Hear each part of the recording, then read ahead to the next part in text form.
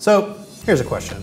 What's a computer? What's a computer? Now, I know that's really a huge question. It's also a really obvious question. We all kind of know what a computer is. So I have a better question, which is, what is a computer going to become in the next couple of years?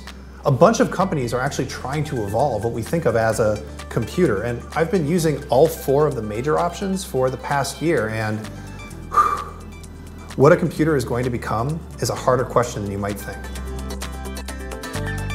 Now in this video, we are going to compare the Surface Pro, the iPad Pro, the MacBook Pro, and the Pixelbook. I have a lot of thoughts that we're going to come back to, but I want to start with that question from earlier, the one that was inspired by that Apple commercial. You know the one. A teenager bicycles around the streets of New York and uses her iPad to just sort of hang out and do her homework. And it also has this moment where she actually makes closing the foldable keyboard on the iPad Pro seem cool. Super can't do that. I don't think anybody else can do that. Just like, nope, just can't. Now, here's what I thought when I watched this video. I thought it's like a little statement piece that has a kind of an emotional impact. But what I didn't expect is how angry everybody got at this commercial, how pissed off everybody was. And the thing that pissed everybody off was that last line. What you doing on your computer? What's a computer?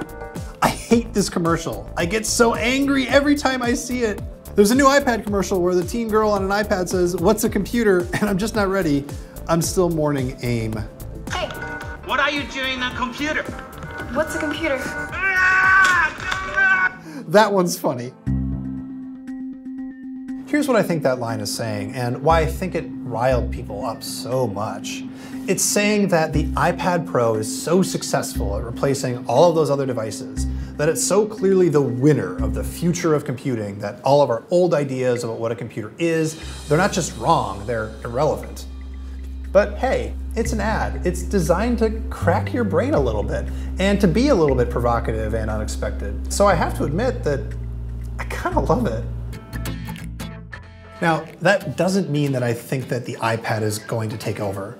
But I do love that it recognizes that the way that we think about computers is changing. A younger generation isn't going to have the same hang-ups that I have about what a computer is supposed to do and the way I'm supposed to interact with it. Let me tell you, I have hang-ups. Like, I really want Windows. I mean the boxes you move on a screen, not the Microsoft software.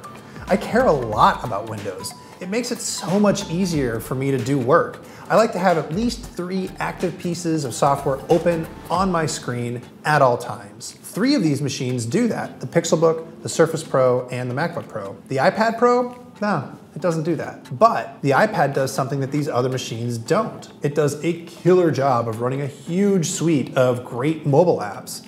There's just a massive number of really good, awesome apps that you're already used to using on your iPhone, and they're here on the iPad, and they work great. But I could go on. The Pixelbook has windowing and a great browser and great web apps. And the Surface Pro, it just has Windows with full-on proper Windows apps.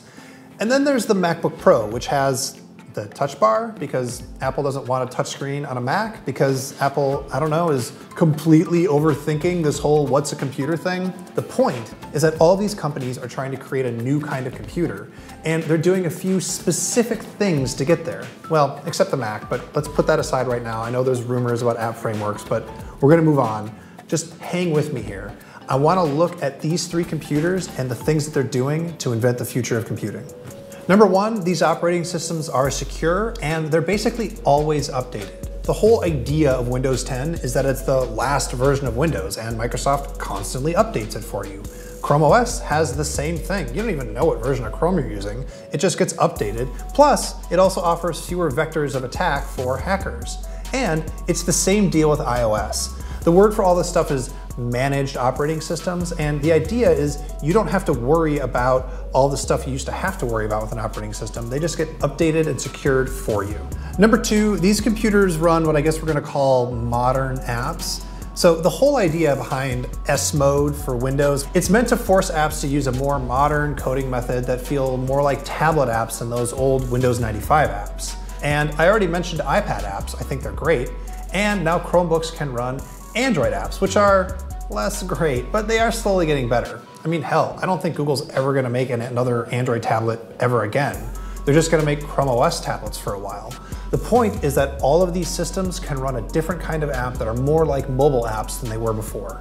Number 3 is I think these computers need to run full-powered apps. You might call them legacy apps. So the Surface Pro, for example, it can just run any full-on Windows app that you want. And the Pixelbook still has Chrome, and so it can run full Chrome web apps that can do almost anything you want as long as you have an internet connection. Now, the iPad Pro, it can't quite run everything you want, but Apple is building up to that rather than starting with that. And finally, number 4, I'm just gonna say it, I think that these things need to be able to work as tablets. It's important that they have a touchscreen, it's important that they have apps that work in tablet mode, and it's important that you be able to carry them on, touch them directly with your fingers, and even use a pen if you want to. Now, the Mac is the odd duck out here. There are rumors that Apple wants to find a way to get iOS-style apps on this thing, but we're just gonna have to wait and see.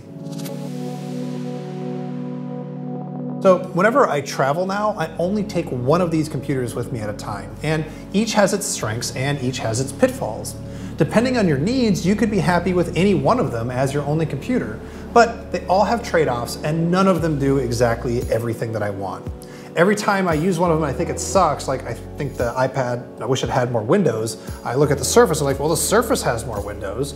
But then I use the Surface and I think, oh, its apps suck. And I'm like, well, the web apps on the Pixelbook are great. And round and round and round we go. Nobody's put it all together yet. And you know what? That's frustrating.